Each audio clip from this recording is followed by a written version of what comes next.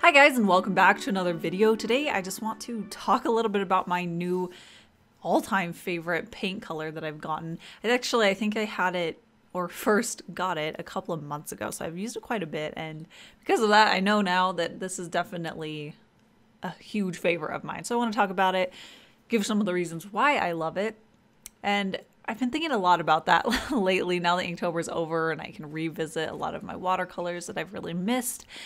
But I do want to give a really quick announcement in reference to Inktober. If you still wanted to get a copy of Omen from my Kickstarter and get all of those extra stretch goals that are included free with any book tier, there is a link right down in the description. It actually ends tomorrow at midnight Mountain Standard Time. So make sure that you head over there, check it out, and see what you can get for it. But moving on, we can go ahead and talk about what I'm working on today. So the actual paint that I'm using, my new all-time favorite, is actually a Daniel Smith paint, and this one is called Serpentine Genuine. And I did a little swatch where I showed just the paint and how it reacts on the paper, and hopefully you can see it, but how it separates. So that's one of my favorite things about this paint, is that it's a granulating paint, which means that the different particles that make up the overall color, that separates as the paint dries. So you'll start to see certain areas that have some of that yellow pigment a little bit more, and I love that. It has this real depth to it, which I think adds a lot to a piece, but it also really makes it enjoyable for me to work with it and see what's going to happen and how exactly those pigments are going to settle. I also find that because it's this very multi-dimensional kind of paint, that I can play off of those other colors in the paint by using other paints that tie into those, and they have this really harmonizing effect. I absolutely love it. Like I said, it has this like almost like a burnt yellow pigment inside of it that shows through sometimes the way it dries, and it actually looks very similar in a way to one of my Cintiq gold paints, which is one of my all-time favorite supplies. I used it when I was doing that little sample swatch, but that's actually one thing that I love to do with this paint in particular, is to draw from that yellow and bring it in, and it just ties so nicely with those golden tones that are already in the paint, and then it just brings a little bit of extra shimmer to it. That's actually what I did for this piece. In the background, I mixed in just a little bit of that gold every once in a while so that it would have kind of this really subtle shimmer. It's definitely not obvious, but when you hold it up to the light, you can see that it hits it just a little bit differently.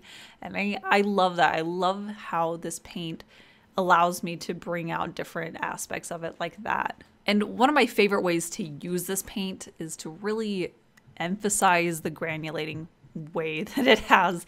So one of those things is that I'll use a lot of water, and then I'll bring in that paint on top of it. That allows the pigments to shift around a lot as it's drying. So that way I'll have different sections that have more of that yellow, other areas that have more of the green.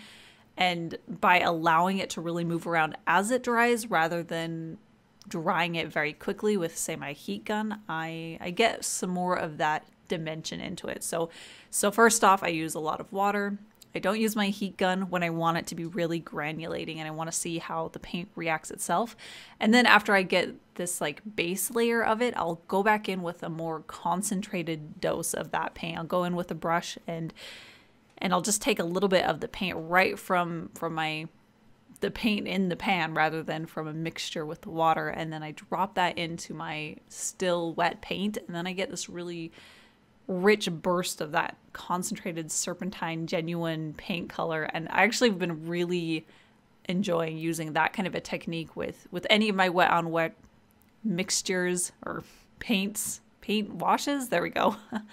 And I've loved that effect. Actually, it really does emphasize the granulating nature of it, but also using it with paints that aren't granulating, it creates a little bit more of this textured effect that feels a little bit like it has a life of its own. And I actually visited this exact same palette earlier in October, which I love being able to do another piece later on that has that exact tie earlier to that early piece.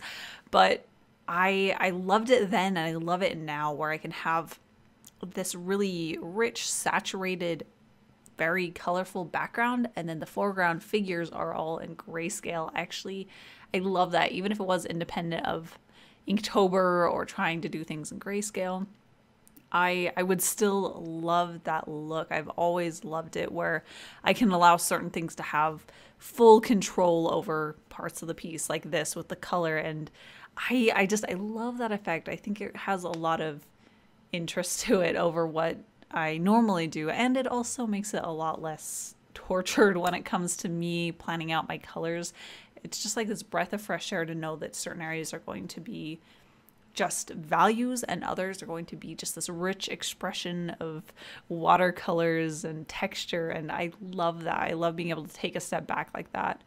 And I actually forgot almost all the way through sketching and inking that this boy character, that he has the skeletonized appearance. So I needed to make sure that I got that in there, one for the story and two for continuity's sake. But I just went in while it was just mostly done with the painting. I pulled up an app that I actually use very frequently, and this is not sponsored by them. I just really love this app, but the app's called Skelly if you're interested. I'll probably have a link down in the description, but basically you can just 3D model this skeleton, or 3D pose the skeleton, I should say. It's a phone app. I love it, but I just posed it up to the same position that he was in, and then I sketched out where his bones would be, and that allowed me to work very quickly and to get the exact position of the bone. So if you're ever curious how I get the approximation of bones when I do this kind of effect, I pretty much always use that app. It's incredible. I really do love it. And after I finished up the base layer of that light, sketchy kind of line work for his skeleton, and then the value on top of that, I decided that I wanted to bring just a little bit more gold into this piece. And actually, I really loved working with it in the way that I did, and I love the effect of it. I didn't want it to be really eye-catching. I wanted it to be more of a secondary detail to it, something that felt really subtle. So I went in and I made sure that it was a really good consistency. And again, this is the same Cintiq gold paint that I used earlier, but I made sure that it was not too thin, that it wouldn't be opaque, but not so thick that it would be pasty and hard to work with.